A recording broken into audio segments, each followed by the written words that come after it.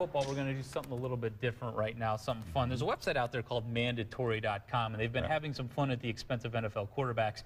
Took their headshots, put them online, and showed us what they would look like if these guys were bald instead of the the famous quarterbacks that they are. So we're going to take a look at a few of the more famous ones real quick. That's if Peyton Manning didn't have hair, that's what we'd be looking at right there. Of course, Bears quarterback Jay Cutler has a lot of hair, but he's probably very glad that he does. That's the alternative. How about Colts quarterback Andrew Luck?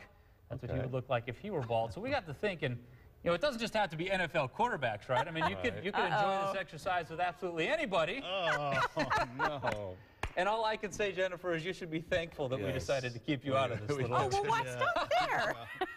Maybe tomorrow. Maybe tomorrow. Hey, not too bad, quite honestly. What do you think? Should we change? You know, kind of have a Jason Alexander thing going, don't I? Remind you of Seinfeld. There you go. Not bad. Never knew what I would look like bald. There you go. Now you know. Now you know. Nice. You didn't. If your wife likes it, we can get the clippers out. Oh, no. Yeah, that's for tomorrow. Yeah, Save right. it. That'll be tomorrow's a little bit. Yeah. Live on the air.